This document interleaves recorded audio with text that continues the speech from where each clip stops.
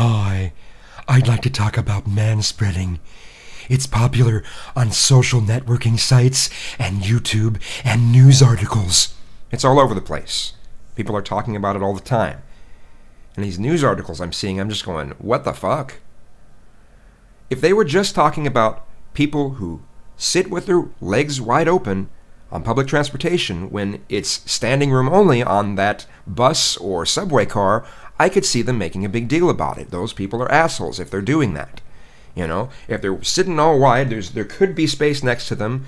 They're standing room only, someone's coming up, and it looks like your spot would be the only place, and you're not going to change the way you sit so someone can sit next to you. Yeah, you're an asshole. Just like the people who won't move when they're sitting in one of the spots that's supposed to be reserved for the elderly or handicapped, and someone elderly or handicapped needs to sit down. Yeah, they're assholes.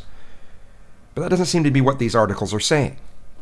They seem to be going much further than that and just saying it's wrong, it's rude to sit that way in general on public transportation. And the other thing they're saying is that they don't understand why guys need to sit that way. I'm going, you can't be that stupid.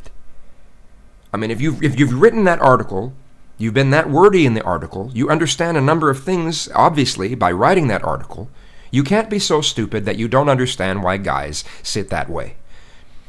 You can't be so stupid that you don't understand that when you crush a guy's balls, that it causes pain. You can't be that stupid. Really.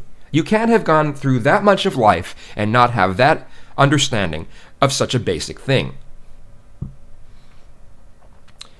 I can't help but think that a lot of these people are just trying to find any excuse they can to be misandric and to fat shame. Because let's face it, if you have larger thighs, it's easier to crush your nuts. So you got to sit with your legs a little wider than those that are skinny. The only people that can sit that way comfortable with their legs close together are those that are really skinny. Those are the same people that can sit with their legs crossed like that. You know? Those are the only guys that can do that. So again, I can't really help but think that this is just an excuse for people to be misandric and to fat shame. And to those of you who think you have the right to control the way that people sit on a bus that is not crowded, you can go fuck yourself. You controlling little piece of shit.